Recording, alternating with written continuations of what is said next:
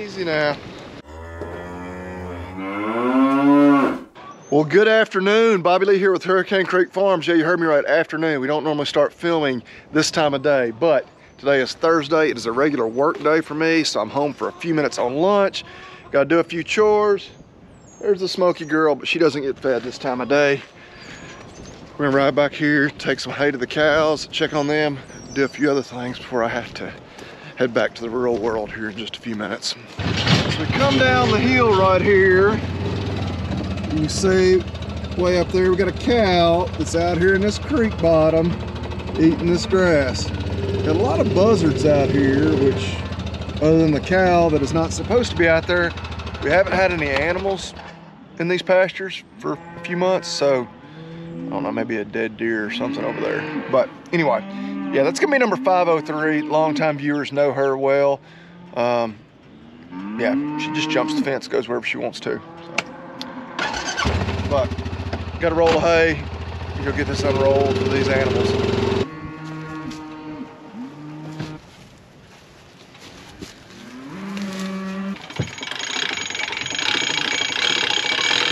And so if all goes according to plan, this will likely be the last roll of hay I feed these cows this winter. I guess now it's officially spring, but I'm gonna plan on moving them into those creek bottoms to eat that fescue tomorrow. It's kind of been my plan always, kind of sticking to it.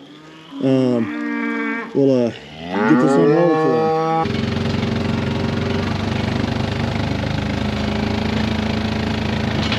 All right, you can see they're all gonna come over here and enjoy it. And so we've unrolled hay on back here on these hills for the last, well, 4 or 5 days, I guess. I'm trying to think.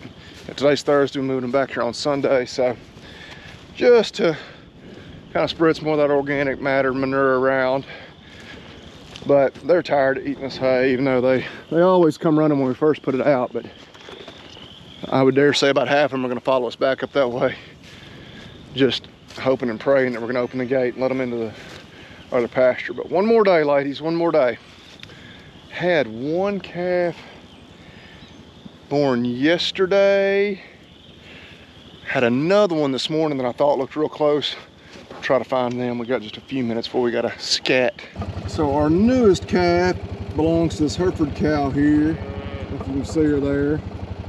Little heifer. She's right at 24 hours old, or maybe just a little over it. Yeah, there she is. They come out of the pines there. Nice little red white faced heifer. And then over here on the far hill is our cow Woolly Bear. Which, speaking of Woolly Bear, cut the pioneer off for a second. Somebody asked on one of our previous videos, what does the future hold for Smokey? Well, Woolly Bear about 7 or 8 years ago was right where Smokey is right now. She was a bottle calf, but she grew off, made a good cow, and we kept her.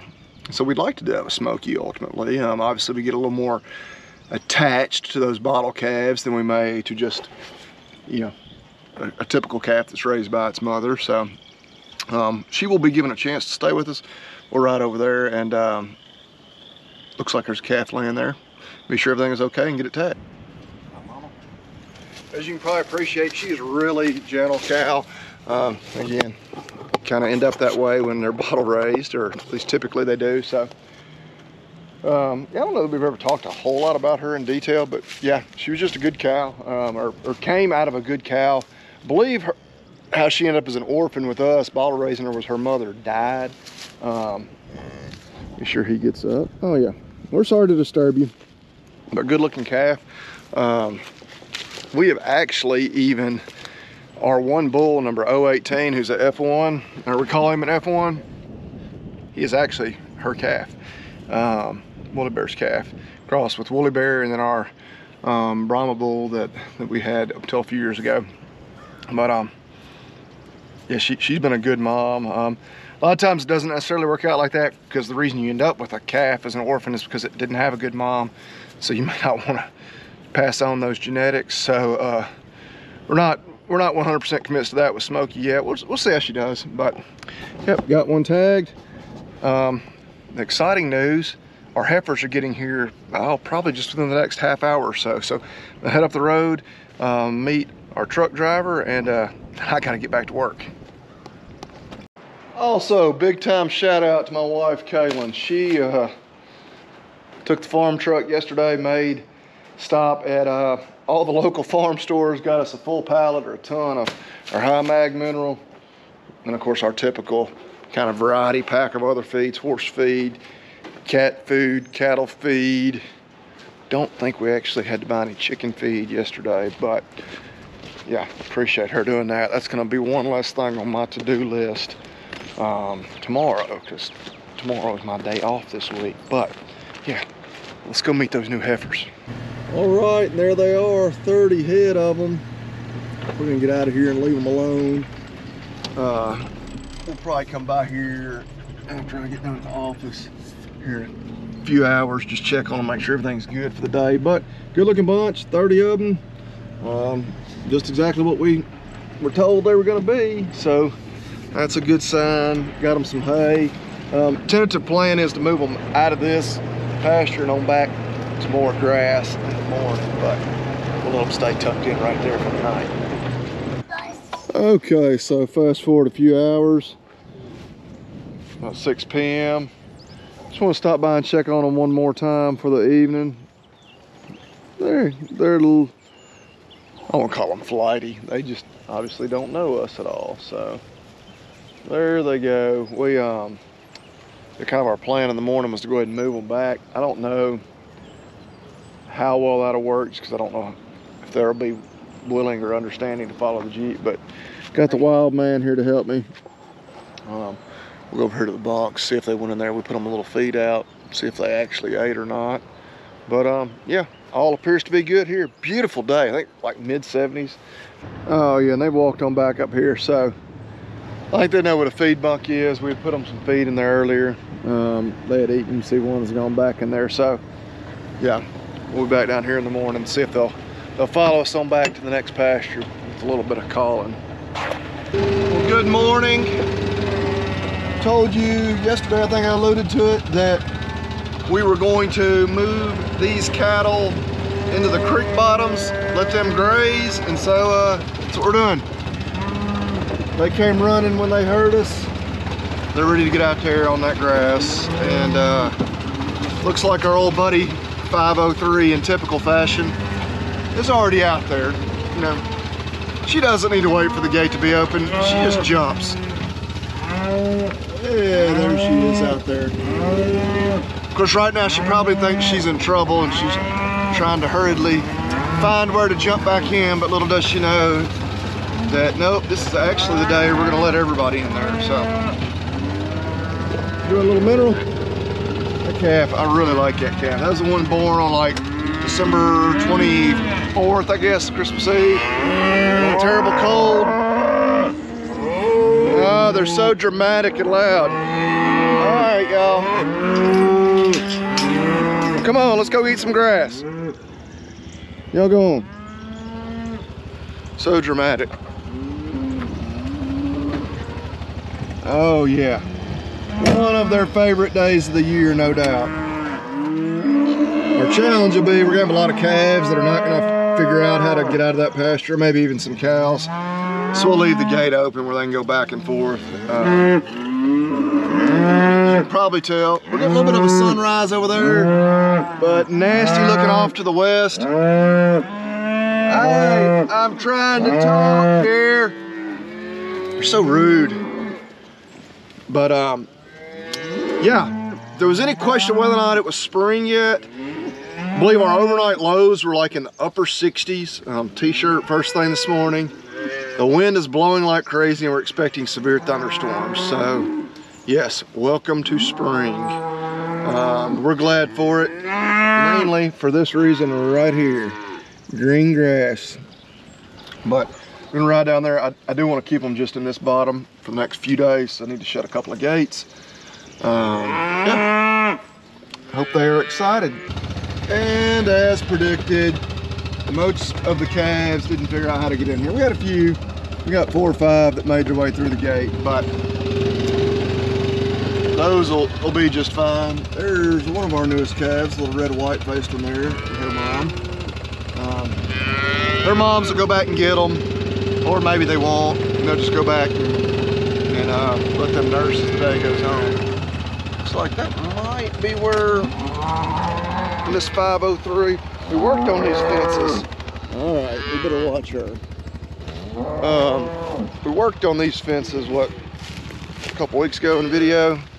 Yeah, I believe this is one spot where she jumped because she's obviously broken our top wire there. So, yeah, thank you, 503. You make my life a little more complicated. Well, she had another good calf this year. She's, and obviously this is a big butt, but other than that one bad habit, she's a pretty good cow. So. Okay, and yes, most of them right here. We're gonna head count in a minute, but yeah, look at this clover. It's looking good. So I'm gonna shut them out of these other bottoms just so we can rotate them here in a few days. Actually went over and looked on the neighbor's place just a little bit, and that grass over there even looks better than I expected. This is some of our best grays in these pastures. We just put back in this perennial mix, what, a year and a half ago. So, but oh yeah, look at that clover there. Nice, nice, nice. But anyway, I'm gonna shut these gates, and we need to head up the road because I really don't know how much longer the storm's gonna hold off. I didn't think they were gonna get here till like midday, but yeah, I would say that timeline has moved up quite a bit. Check on those new heifers. Then got to decide, do we want to go ahead and move them into some better grazing as well, or make them stay where they are for just a little longer. They've got hay in there, but we'll see. There's a good shot of a bunch of the calves. Like I say, they got stuck in this pasture more or less. They got to kind of go through the gate and then back down. And of course, they just want to go immediately to their moms, which means having to go through a fence, which they probably could do, but they have not done. We're not going to encourage them to. But there's our newest calf there, and our second newest one, 177. So she's getting out of here. She's not going to hang around and let us bother her calf. But yeah, we'll leave the gates open so moms can come and go as they wish, and I'll probably get these calves moved in here eventually. A few went ahead and came in, but yeah, we got other things to go do. As much as I probably could or would enjoy just sitting here watching them graze, listening to them munch grass, we got other things to get done before the storm hits. There's some of that rye that we fertilized, what, about 9 days ago, along with some of that pasture.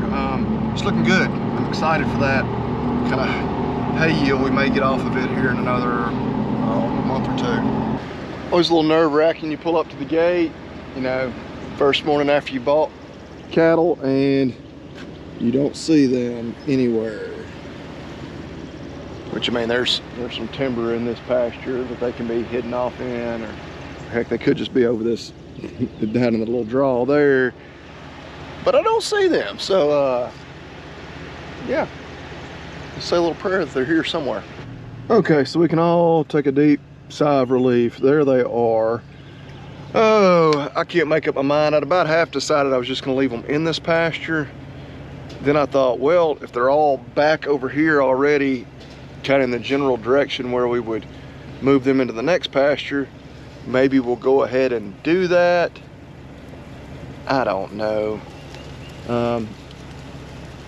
I think in the interest of time and the weather, we're gonna go ahead and leave them in here. Let's do a count. 2, 4, 6, 8, 10. Now they're all bunched up again. 12, 14, 16, 18, 20, 22, 24, 25. Hey, I actually got all 30 of them. So yeah, I think it's about to not just rain, but like storm its butt off. So they've still got plenty of hay up here. We brought some feed and some mineral. Mineral's more for in preparation if we do go to the next pasture, so we may just take it back home. But yeah, she's getting dark awfully early, or awfully quickly. Wore my sunglasses for about 5 minutes this morning. No need at this point. Yeah, it's getting very dark very quickly. And I mean, sunrise was over an hour ago now. We'll see if we can get them to come up in here and put them some feed out. They're pretty darn gentle to have been here, what, only about, what, it's 8 a.m. They got here about 2 o'clock yesterday afternoon, so what's that math? Been here about 18 hours. But yeah, they've still got plenty of hay in both hay feeders, protein tub. I think we'll just leave them in here maybe for the next day or two, because you're getting to the next pasture. Once it rains like that, I mean, we can do it in the Jeep. We've done it plenty of times, but it's a lot nicer if it is a little bit dry. Yeah, there comes the rain. We're probably about to be wet.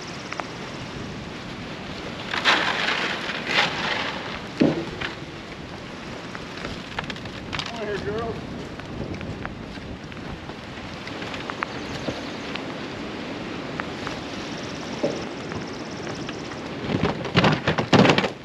Easy now. Okay, so yeah, there comes the rain. We'll mention too, I'm using a brand new GoPro. Been using the same one the entire time we've had this channel.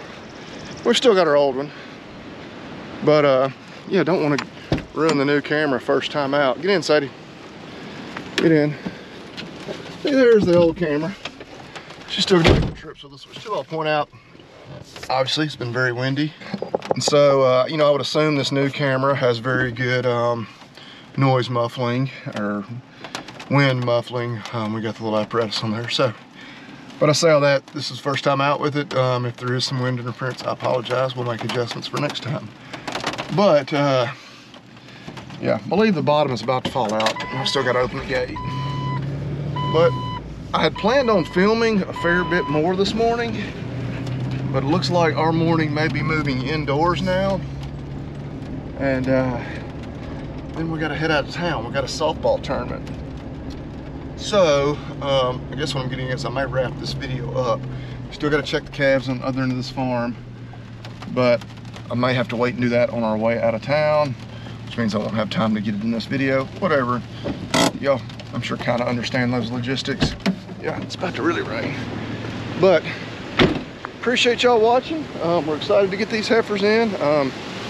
Oh yeah, there it comes. Yep. Y'all stay dry, y'all eat beef, and God bless. Woo-wee!